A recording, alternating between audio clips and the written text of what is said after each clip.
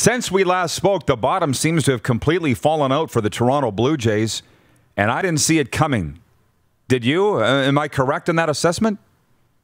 It just feels like a runaway train. It feels like they're caught in quicksand. It feels like they are just absolutely lost. Mm-hmm. And yeah, it kind of is shocking, Ruddy. Like, you think back to the 30th of July, they were coming home, playing, in Toronto for the first time in 670 days.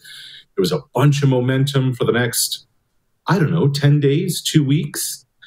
And then then came a road trip to Seattle, a road trip to Washington, and then home to Detroit. And you're saying to yourself, this is where they can really make some hay. And instead they completely unraveled.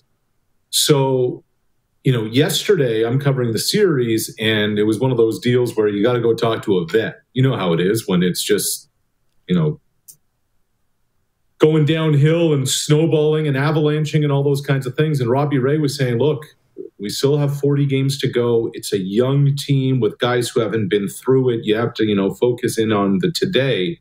Yesterday felt like a huge win for them because the mood was tense around the ball club and just tense around the stadium yesterday. So was it a Band-Aid yesterday, or is it something? We're going to find out over the next couple of days as this White Sox series unfolds. But it seems a little bit like this swoon coincided with George Springer's absence and injury. Am I right on that? Is he that important to this lineup? No, not at all. No, look, it comes down to two things, Roddy. They have been awful with runners in scoring position.